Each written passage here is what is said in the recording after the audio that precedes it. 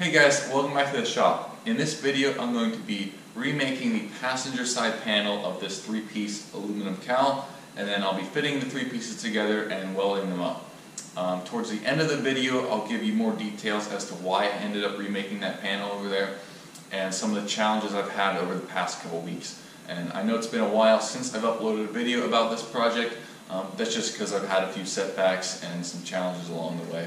But I think I'm pretty well back on track now, so enjoy the video.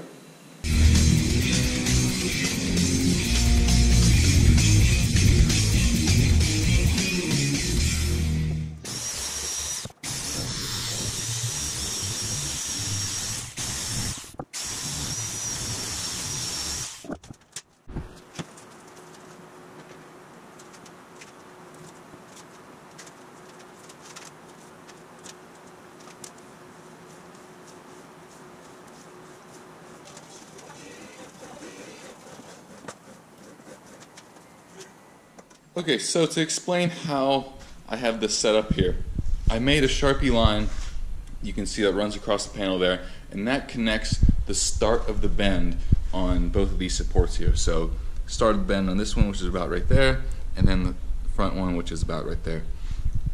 And that gives me a reference point of where to start bending the panel. I have the rubber band on the upper wheel of the English wheel over there, so that will only bend the panel in one direction. It's not going to give me a compound curve.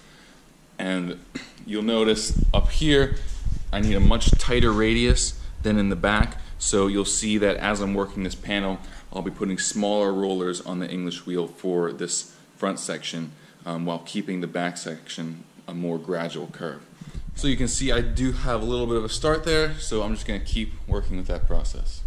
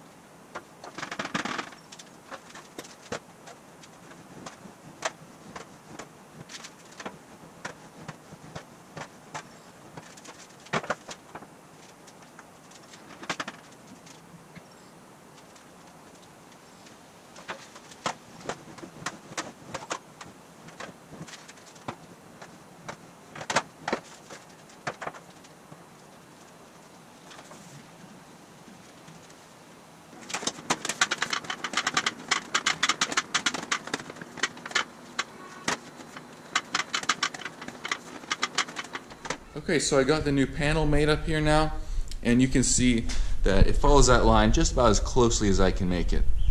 Now this panel right here, which I made a while ago, is going to sit above the steering wheel and they will be welded together. So the next step is to get that panel set in here and trim these two to fit together exactly.